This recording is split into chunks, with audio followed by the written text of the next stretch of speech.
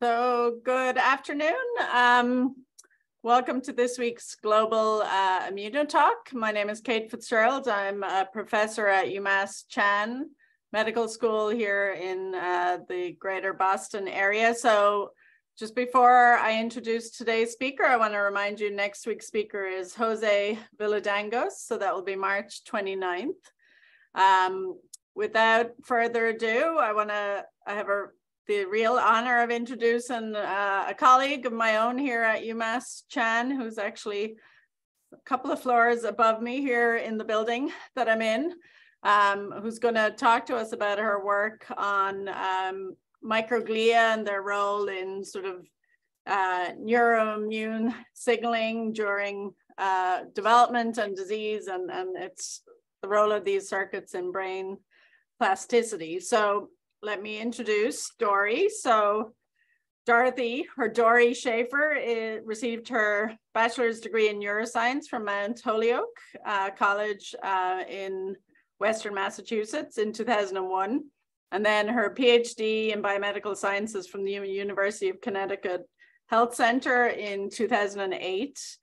She then began her postdoc training at Boston Children's Hospital, working with Dr. Beth Stevens. And there she really made, I think, a foundational discovery that microglia, the resident CNS macrophages, play an important role in sculpting neural circuits in the developing brain by engulfing a subset of sort of less active synapses using the complement system, which I think we'll hear a little bit about today, and also some newer work from her lab.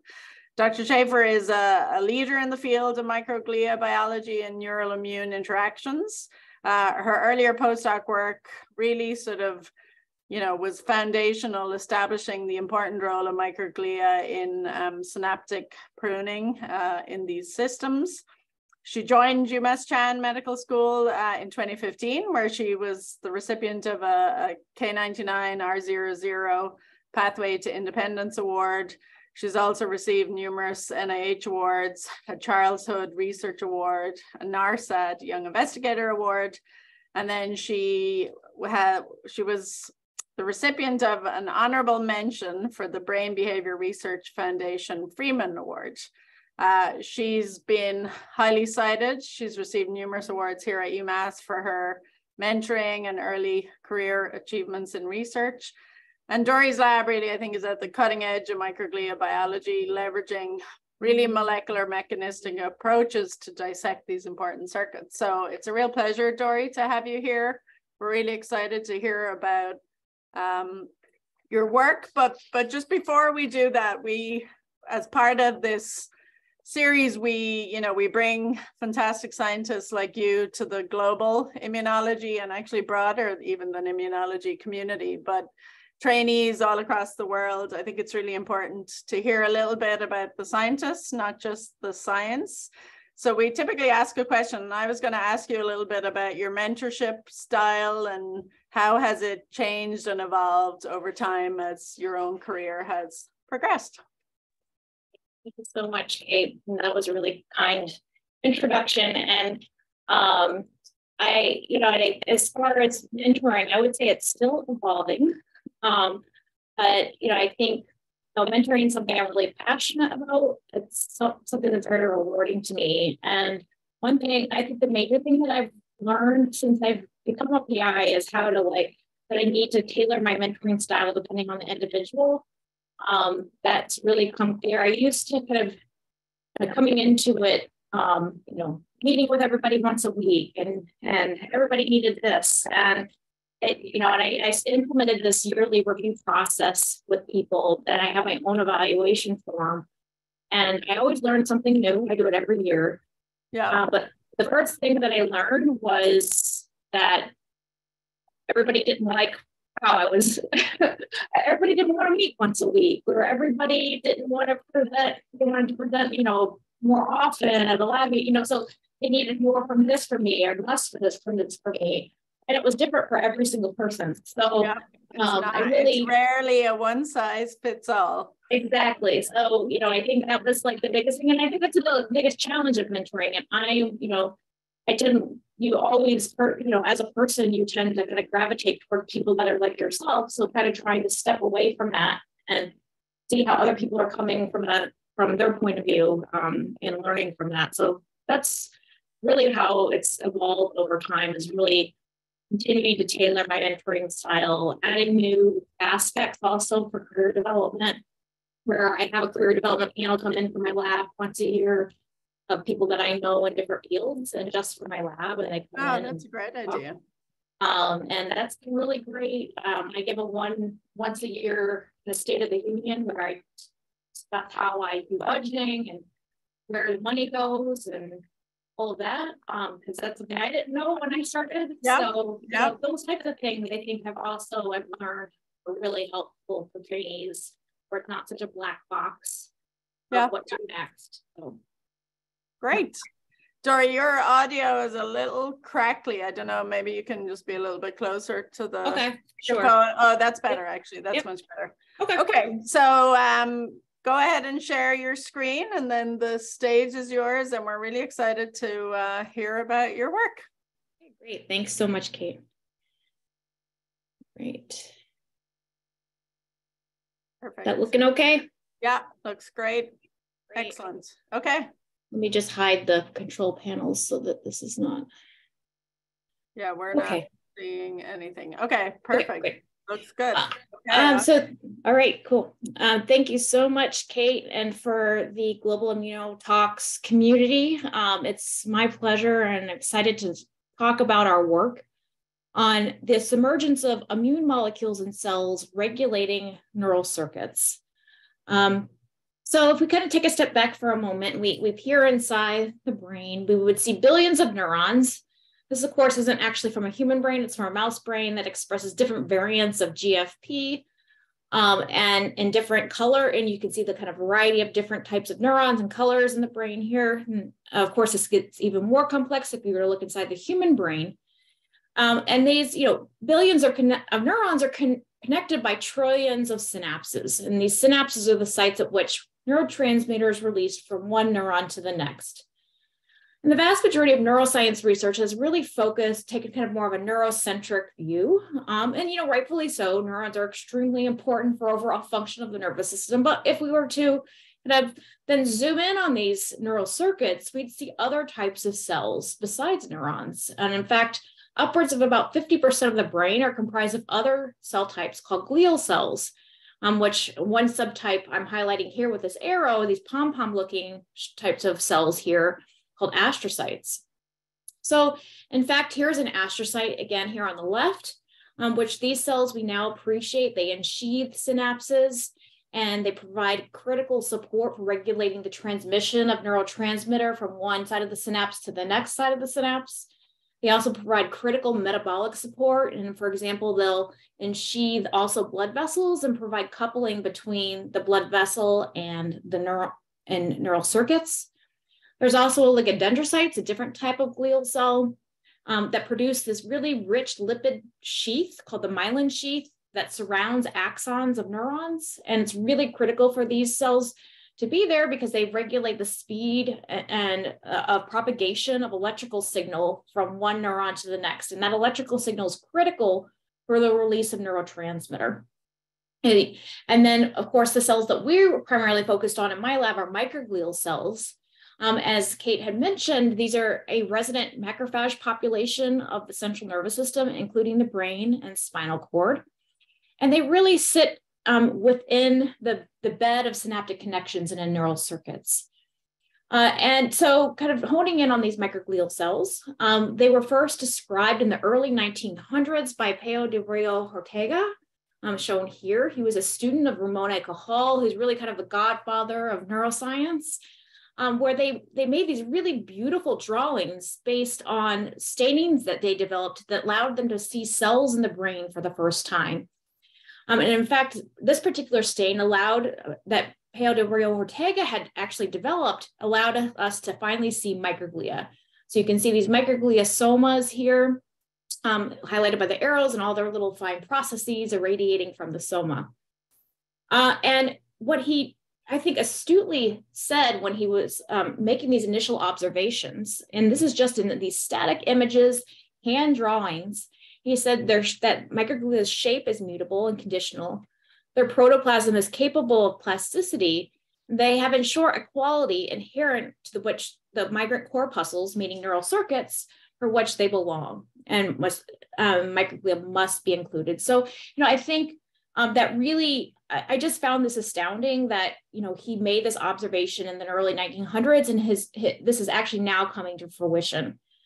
So if you actually look at papers published with the word astrocyte, oligodendrocyte, or microglia, or neuron in the black line in the title, these are different, these two y-axes are different ways to quantify this, but essentially you see that there is an exponential rise in papers published, and this is actually from 2016, so this is even probably more exaggerated now, of papers published with the word microglia in the title, even reaching up to those that have the word neuron or nervous system in the title, which is really remarkable.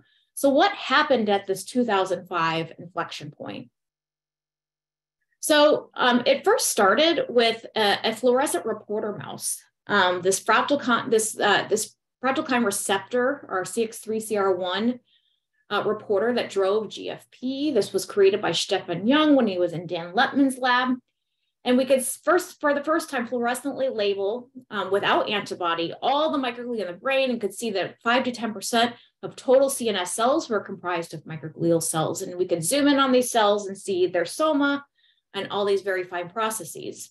But what then this reporter mouse allowed us to do as a field is to now actually image them live.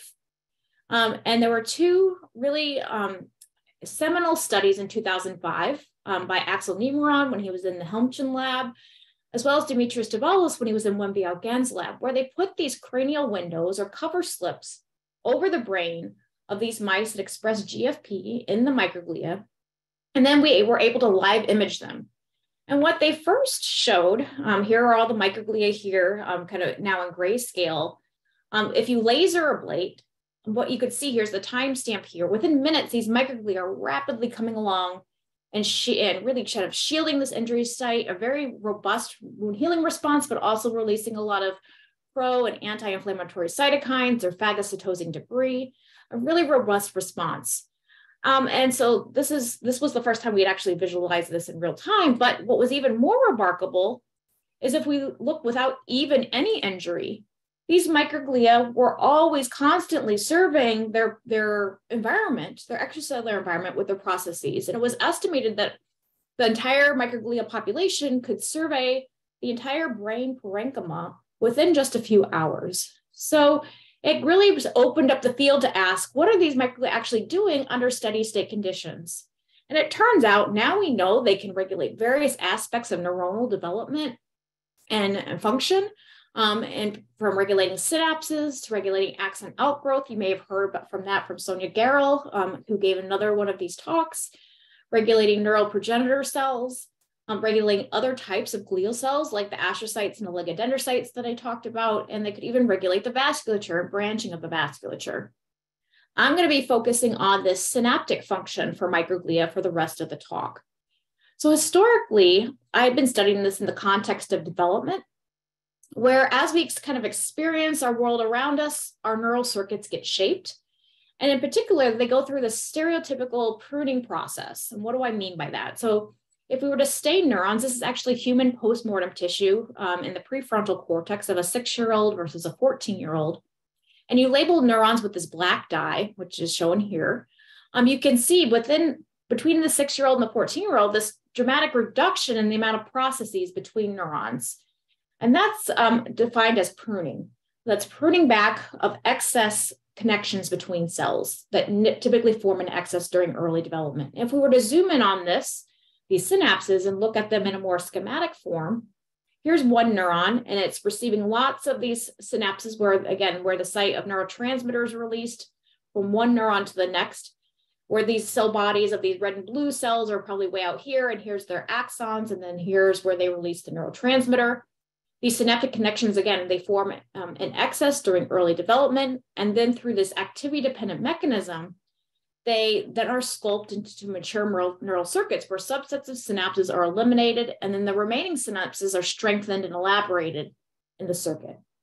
And we now also appreciate that defects in this pruning program may underlie, for example, autism spectrum disorders, as well as other neuropsychiatric disorders, where it's now been observed both in animal models, but also in human disease, is that there seems to be over pruning or under pruning, depending on the disorder as well as the brain region.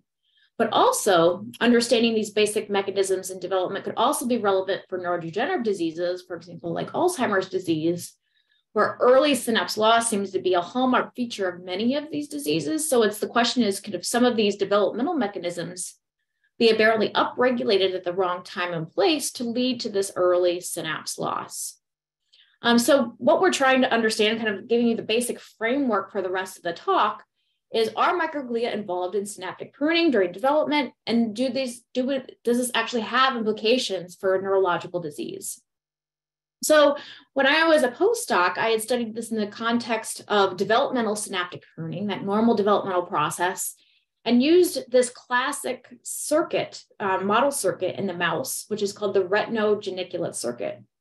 And 5 days after birth in a mouse, or P5, is a peak period in this pruning program. And this particular circuit is comprised of these retinal ganglion cells, which are the neurons that sit in the retina in the eye. And then they send their axon deep inside the brain, where they then form synapses in a deep structure called the lateral geniculate nucleus, or LGN. So when we looked at, during this peak pruning window in this circuit, and we looked at microglial interactions with synapses, what we found was that these microglia here in green, the synapses are in red and blue, are actually engulfing bits of synaptic material. So you can see red and blue inside the cytoplasm of the cell. So, okay, well, what's the mechanism? So microglia express lots of different phagocytic receptors. I'm certainly not including all of them here, but one flavor that was really exciting to us were these complement receptors here.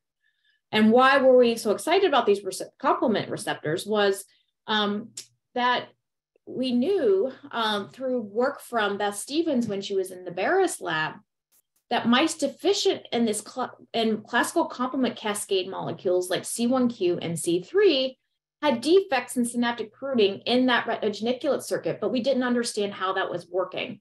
So we thought, well, maybe we could take some hints from the immune system, where the classical complement cascade, of course, is one of your first defenses to fight an infection or invading pathogen or debris, and clear this debris or pathogen, where C1q, the initiating molecule in the cascade, will tag or bind the surface, initiating a whole downstream cascade of events, ultimately leading to the deposition of the downstream component C3, which then leads to the clearance of this, for example, bacterial cell, either through cell lysis or through phagocytosis by cells that express complement receptors. Well, it turns out microglia express complement receptors as well. And we found that C1q and C3 in the developing brain in particular were highly localized to synaptic compartments. And then we knew that microglia expressed the complement receptor 3, also known as CD11B. And if we get rid of this phagocytic signaling, we could block microglia from eating synapses by about 50%. And then if we looked at the number of synaptic puncta, so these purple and green are pre and post synaptic elements, and when they co-localize, that's a synapse, we found there were more synapses in the knockout, suggesting that microglia weren't able to, again, clear and eliminate excess synapses.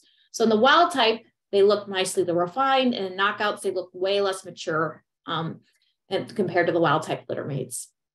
So now we have a model where microglia, via the classical complement cascade, were engulfing and removing subsets of synapses during development in a normal developmental process called synaptic pruning.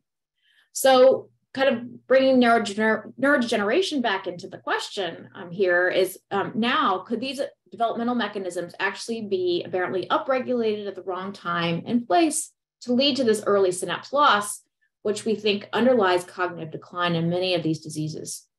And in fact, that seems to, there's some strong evidence for this already in mouse models relevant to Alzheimer's disease and frontal temporal dementia and infection models. We've been tackling this question from the context of multiple sclerosis. So of course, multiple sclerosis is an autoimmune disease and induces inflammatory demyelination. So it removes that myelin sheath that oligodendrocytes normally produce. And it leaves these lesions that you can see on MRI, which are highlighted by these white arrows. So you could think of MS as actually being one of the few success stories of neurological disorders, and that we actually have FDA-approved therapies. They mainly target the peripheral immune system to prevent autoimmune attack, but it's still, it doesn't negate the fact that many patients still go on to have progressive neurodegenerative disease in the end. And this is still an unmet clinical need.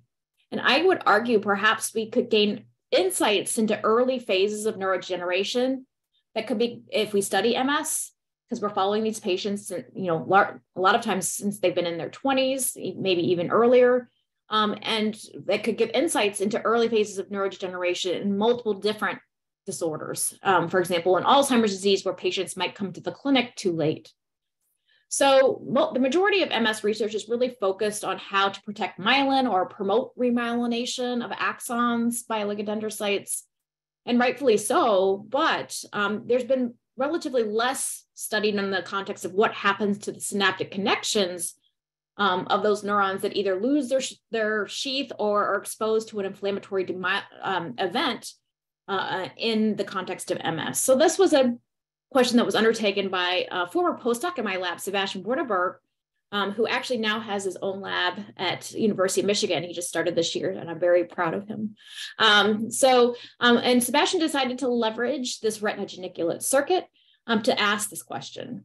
And I already introduced you to it. It's that circuit that we've studied in development, but it's also highly relevant to MS because actually inflammation of the optic nerve and tract is a very common feature in MS patients, and it's accompanied by visual impairment. And even after this inflammation subsides, patients will still complain of visual impairment, and we don't understand why. So we started this with a collaboration with Daniel Reich's lab at the NIH, who provided some human MS tissue. Here's the human retinogeniculate circuit. And so the retinal ganglion cells are here in the eyes. They send their axons in through the optic nerve, and then they synapse again in the lateral geniculate nucleus, which is the structure we'll be looking at, synapses. And what Sebastian first found was a reduction in synapses in the postmortem MS LGNs compared to controls. And he also found evidence of microglia eating synapses. So here's green is labeling the microglial cells. The red is labeling the synapses, which is an antibody against this marker, vesicular glutamate transporter 2 or VGLUT2. And inside, the microglia can detect this phagocytosed synaptic material, which is increased in incidence in the MS cases versus control. We also collaborate with the Reich lab to look in a preclinical marmoset model of MS, this experimental autoimmune encephalitis model, where you can inject these non-human primates with either human myelin or human myelin peptide, and they mount an autoimmune response and have very similar relapsing remitting features to MS patients. And then Daniel Reich's lab then gave us tissue of the marmoset LGNs to look at synapses. And what we found, the red is labeling the synapses, the green is labeling the microglia again. The red, you can see a clear reduction in the synapses in the EAE LGNs compared to control in the marmosets, just like we saw in the human MS cases. And if similar to human MS, if we look inside these microglia cells, we can detect synaptic protein inside them. So this was all well and good, but this is all postmortem tissue from human, that people that have had disease for a long period of time. The marmosets, it's really hard to get this tissue at early stages of disease. So these animals have had disease for a while. So it's hard to ask, is this synapse loss a separable event from other neurodegeneration, or is it always a consequence of neurons dying, demyelination, et cetera? And in either case, we want to understand what's the mechanism of how synapses are lost. So to tackle these questions, we've turned to a mouse model, the mouse model experimental autoimmune encephalitis, or EAE, which many of you in this audience might be familiar with already, but very similar to the marmoset model. We inject these mice. This is a C57 Black 6 model. for any aficionados in the audience. With a MOG peptide, it's a myelin peptide, they mount an autoimmune response that's mainly T cell mediated to kind of have this monophasic disease course. And here's clinical score here on the y-axis, days post-immunization here on the x-axis. And what Sebastian decided to do was start to look at these questions is really to look at the onset of disease, at early stages of disease in these mice compared to, for example, if we were to look at peak. And what he saw, even at the onset of disease, he found a reduction in these synapses in the EAE mice compared to the adjuvant treated controls. Just like we saw in human MS cases and in the marmoset. Of course, now we want to ask, well, okay, we see these reduction in synapses, but is it just a consequence of other pathology going on? But consistent with it being a separable event, he did not detect any changes in neurons, no cell death yet, no changes in the density of axons or any, this is summarizing a lot of data in one slide, no changes in axons yet. This was actually true in both the mouse EAE and in the marmoset. And also in the mouse EAE model, he detected no change in the myelin sheath yet. Even if he looked at the gold standard by EM, where you can, this kind of black outline, here's the axons, the black outline is the myelin sheath. You can look at the thickness of this myelin sheath. So there didn't seem to be any detectable changes in the myelin yet either. So the synaptic pathology was going on a lot earlier. But what he did see was peripheral evidence for peripheral immune cell infiltration. It was mild, but there were some T cells and leukocytes present. He saw evidence of glial cells becoming more reactive and pro-inflammatory. So for example, astrocytes will upregulate this marker GFAP in the EAE brains. And microglia here, which normally express this marker called P2RY12 under steady state conditions, they downregulate it, which I think you can appreciate here from this fluorescence image when they become more inflammatory. And they also change their morphology and they assume this more reactive morphology where they retract all those fine processes and their somas get a lot larger. And then if we look inside these more reactive cells, we can detect synaptic material, just like we saw in the marmoset and EA and model and in the human MS cases, where inside the green microglia, you can see VGLUT2 labeled synapses inside the microglial cells, telling us microglia were engulfing synapses in the EAE compared to the control brains. So now, of course, we want to turn back to what's the mechanism and can we block it and can we protect synapses? And so we turn back to our old friend complement, given my earlier work in development and the synapse pruning in the same circuit. Also, Peter Calabresi's lab had shown really interestingly that human MS patients with more severe visual system degeneration actually had genetic variants of early that were specific to early complement genes. So this was really interesting to us as well. So Sebastian first looked at complement levels, both C1q and C3, which both seem to increase in the LGN, where we're looking at synapse loss in that retinogeniculate circuit in the EAE versus control brains. But interestingly, when the VGLUT2 in green here is labeling the synapses, the arrowheads are pointing to each synapse. You don't ever see C1q co-localized to the synapse, really. So this was unlike what we used to see in development, where it was co-localized with synapses. But in contrast, C3 was highly synaptic. So you can see each one of these arrowheads pointing to a synapse is also positive for C3, which you can see here as yellow co-localization. And this was also true in another mouse model we looked at. I won't go into the details, but if you're interested, I'm happy to talk about that offline. And we also saw this in the marmoset model as well. So this suggests to us that in this inflammatory demyelinating disease model, we see early synapse loss prior to myelin pathology and other pathologies.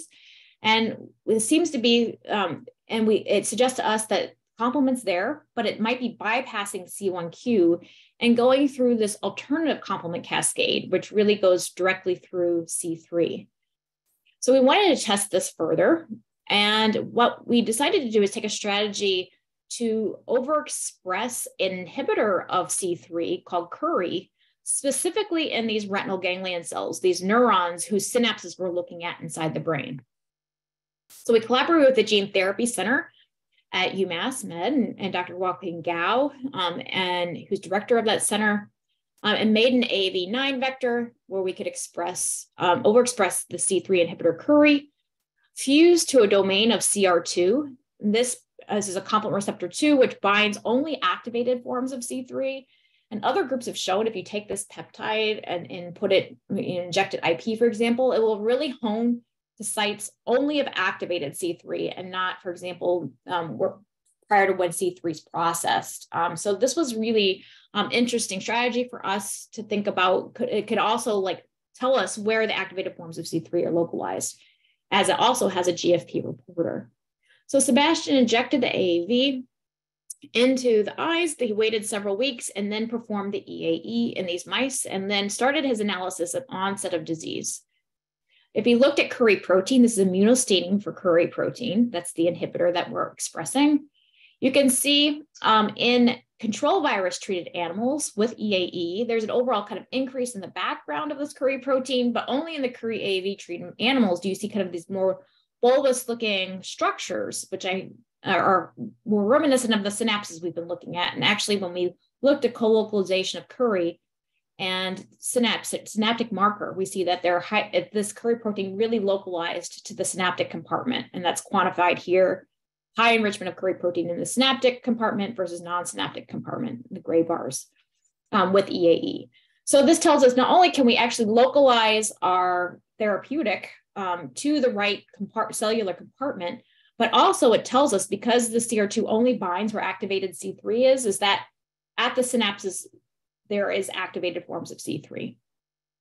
So Sebastian then quantified the levels of C3, which we know increase in EAE condition with control virus treated animals.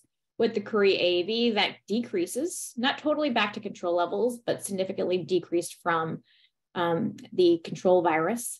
But what does come back to control levels is the C3 co-localized with VGLUT2. So the C3 no longer goes to the synapses, but it doesn't block C1q.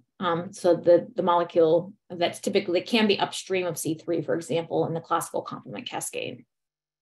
We went on to look at microglial engulfment of synapses, which is shown here, zoom in here with the yellow arrows, which we know microglia engulf synapses with in EAE. This is the control virus treated animals. And again, with the curry treatment, we can see a decrease in the synapse engulfment by microglial cells. And importantly, it doesn't block myelin phagocytosis by microglia. This is important because the phagocytosis of myelin is a very important function for microglia in promoting remyelination in MS. You need them to clear that debris for new myelin to form. And it's also been shown that myelin clearance can be regulated by complement. So we wanted to make sure that this was not affecting that important function for microglia as well. This was very specific to the synapses. So, okay, we want to ask, ultimately, are the synapses protected? We've shown that it can decrease complement at synapses. It can decrease microglial engulfment of synapses in the EAE model. And sure enough, when we looked at synapses, which are now labeled here in green, these puncta here, C3 is in red, you can see with the AAV curry treated animals, a significant attenuation of the synapse loss in the LGN in the EAE model. And not only did we look at synapse structure, but we also looked at function. So we can measure visual function using this visual acuity task. It's an optomotor task where you basically place a mouse on a platform, and you play a grading across its visual field. And as that grading gets closer and closer together, so as the spatial frequency increases, the mouse can stops being able to tell a grading from just a gray screen and will no longer track. So you measure the spatial frequency when the mouse stops tracking. So we injected the AAVs, performed a visual acuity analysis 4 weeks later. This is without any EAE. So we then found that the viral injection itself didn't affect the visual acuity score, which was nice. This was without EAE. And in the same animals, we then induced EAE. And in control virus treated animals or animals that didn't receive any AAV, there seemed to be a significant reduction in the visual acuity score, but this was significantly protected with the Curie AAV treated animals. So not only are we able to protect synapse structure, but also function if we block C3 at the synapse. So summarizing the data I've just talked about so far, with inflammatory demyelinating disease, we've done a lot with the mouse EAE model, but we also have evidence now in human MS tissue, as well as in that marmoset model, that you have microglia eating synapses through a C3 dependent mechanism. And this seems to be independent of it. While it can occur as a consequence of neurons degenerating or demyelination, it can also occur independent of these events. And we always see it when we see inflammatory glial cells.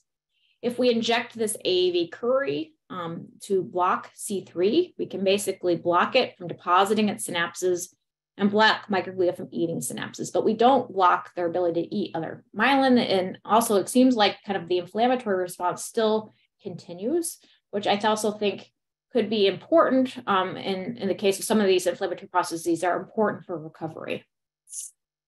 And I should mention that I told you all the data for the onset of disease, but it also protects at peak disease in the EAE model. So new questions that we're now exploring that I'm going to talk about for the remainder of the talk are what cells are making complement and where. C1q is not at synapses, but it still increases in MS cases as well as EAE. Could it still be playing a role in neurodegeneration? And can we actually target complement therapeutically? Is this a viable therapeutic strategy? So I'm going to be showing you a little data at the end on the role of C1q. But to start, I'm going to talk about what cells could be making complement in this context. So you can think about single cell RNA sequencing as a very useful approach for asking what cells make what type of molecule, for example. But there are caveats because we also want to know where these cells are in the brain. And you really lose the spatial information as you make a single cell suspension or a single nucleus prep. And the dissociation itself can induce an inflammatory response. And you're limited on sequencing depth. You're really kind of biasing towards more abundant transcripts. So to overcome some of these caveats, we've decided to implement a spatial transcriptomic approach in my lab. And in particular, specifically, we've implemented multiplexed error-robust fluorescence in situ hybridization, or MERFISH, which was a technique developed by Xiaowei Zheng's lab when she was at Harvard. And essentially, it involves having an RNA of interest, and you have RNA probes for that RNA of interest that are fluorescently labeled. You add to your tissue, you quench, you do this over and over and over again until you get this map of RNAs across your tissue. And you can get global distribution of transcripts across the entire tissue slice. You can also get cell type specific gene expression and where these cells are localized. But you can also even get down to subcellular distribution because this is single molecule FISH. Just like if you've ever used RNA-scope, it's kind of like RNA-scope on steroids is how I like to call it. So Travis and Violetta in my lab did an initial experiment. Violetta has been really the driver of MERFISH in my lab, but Travis has really been helpful on the computational side. They took both EAE, mouse EAE brains, as well as CFA control brains at the onset of disease and probed them for a bunch of cell type specific genes so we could label specific cell populations and layer on top of that different complement genes, as well as some genes in this probe library that's major inflammatory pathways. So we can look at, this particular experiment, we're looking at 309 genes at once. And so here's an EAE brain where we've labeled all these different cell types in the different colors here based on cell-specific markers that we know exist. And we can make probes against those, RNA probes against those transcripts. Here, we can also make a UMAP plot, which you might be more used to looking at in single cell RNA sequencing data sets. This is combining the EAE and CFA brains to see the distribution of different cell clusters, all the different cell types. And then what we can do is say, okay, we know all these cell types. Now, where are the genes that we're interested in? Who's making them? So for example, C1q, we could see enrichment in microglia and myeloid cells, which was consistent with what published literature. But then when we look at C3, some really interesting things start to pop out. For example, We knew that, that peripheral immune cells can express C3, particularly in EAE. But when we look at resident populations in the CNS, reactive astrocytes and ependymal cells seem to be expressing a lot of this C3. So this is something, a next direction that we're taking is to really look at the cell-specific expression of C3 and ask who's making the C3 that's leading to the synapse loss, for example. And we can also not only, and of course, the beauty of mirrorfish is we can look at those UMAP plots and say what cells are making it, but now where are those cells that are making C1q and C3? So here are CFA controls. You can see the distribution of cells making C1q. These are all really microglia. C3, you can kind of see these borders, probably meninges, as well as along the ventricle, which is where the ependymal cells are localized. And if we look at the EAE brains, we can start to see hot spots of cells expressing these molecules. And it really is hot spots that border the lateral geniculate nucleus, or LGN, where we've been seeing the synapse loss, as well as the hippocampus, where other groups have shown synapse loss. So I think this is really interesting. So now we're making a more exhaustive mirrorfish library to look at many different other complement-related genes, the receptors, molecules that act as inhibitors of complement, et cetera, to really kind of map more globally complement regulation in neuroinflammation. And kind of going off, I talked about what cells are making complement, and really a next future direction that we're now taking, and a little bit of data on this, is asking what role does C1q play? Because it still is high with inflammation, but it's just not, we don't see it at the synapse. So we started to address this, and again, in collaboration with Daniel Reich's group, where he has done this really gorgeous MR of these human MS, as well as the marmoset EAE model. And he's really followed these chronic active lesions in MS cases, which we call quote unquote smoldering lesions, where you have these iron-rich rim around the lesion. Here's a cartoon of this lesion. And what he found was that C1q was very high in microglia, right at the edge, that growing edge of the lesion. So we wanted to ask, could microglia-derived C1q actually be playing a role in propagating inflammation around these chronic active MS lesions? So we took a genetic approach to start to address this question. And Anya Song, when she was in my lab, crossed a C1q floxed mouse to a microglia-specific inducible Cre line, and induced recombination around weaning, and then waited and performed EAE several months, or a couple months later. Here's a wild-type animal with EAE and a C1q immunostaining. You can see C1q really high across the entire brain, particularly at the hippocampus and the LGN, which is in this area. And when we ablate C1q just from microglia, you can see all the staining is gone. So all this staining is derived from microglia, either secreting C1q or expressing C1q inside their cytosol. So then we went on to look at what happens to microgliosis and inflammation in these brains. And what we found first is that we first looked at the morphology of the microglial cells, and we can quantify them where less reactive cells tend to have this more ramified morphology, where they have this small cell body and lots of little fine processes. And then this ranges all the way down to a more reactive cell, which we call amoeboid cells, that kind of retract all the processes and have a much more enlarged soma. So in animals these are wild type animals with EAE, you see a shift from the ramified population to this more reactive amoeboid population of cell. And in the conditional knockout, it shifts these microglia back to the more ramified cell morphology. We also looked at the disease-associated microglia signature. So this, or DAM signature, which was identified by Edil Meat, as well as Oleg Butovsky independently, where they found this really unique transcriptional signature that's unique to these disease-associated microglia, particularly in neurodegeneration, which is characterized by increase in certain types of markers like CLEC7A and a decrease in their homeostatic markers like P2RY12. So here's an example of a marker, one of these DAM markers, CLEC7A. In EAE brains, this is wild type animals, you see an increase in CLEC7A compared to controls. But in the C1q conditional knockouts, when you now see that this CLEC7A, this DAM phenotype seems to be attenuated in the EAE model. So in summary, We have inflammatory demyelinating disease. Our earlier work had found a role for complement C3, but not C1q at synapses to regulate microglial engulfment and elimination of synapses in inflammation. We also saw an increase in C1q, but not at the synapse. If we block C1q, now we can basically attenuate this reactive gliosis, and the microglia look more like a homeostatic resting ramified state. Next directions we're now taking are to ask, does C1q regulate the production of C3, even if it's not at the synapse? Could C1q from the microglia regulate C3 production by other cell types, like the ependymal cells I mentioned, or, for example, reactive astrocytes?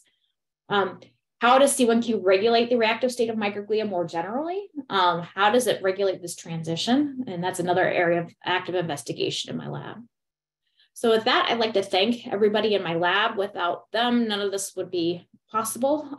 They've done some fabulous work, Sebastian, who really started the whole MS project, Anya Song for her work on the conditional knockouts that I talked about, and then Travis and Violetta for their work on the MERFISH project, and our collaborators, and of course our funding sources. And thank you so much for your attention. And I'm happy to take questions on Twitter. Great, Dory, that was a tour de force. Yeah, really beautiful talk. So thank you so much. So just, I think while Fozia gets the slide deck up, just to remind everybody how to address their questions to Dory. So we'll do this via Twitter. You can search for the Global IMMUNOTALKs, and there'll be a tweet that says, ask questions for Dr. Dorothy Schafer here. And then she's going to use her own at Schafer Lab UMass Twitter handle to address your questions. So hopefully you'll get some interesting questions from our global trainees and faculty and others. So thanks a lot, Dory. That was terrific. Thank you for joining. Yeah, bye-bye.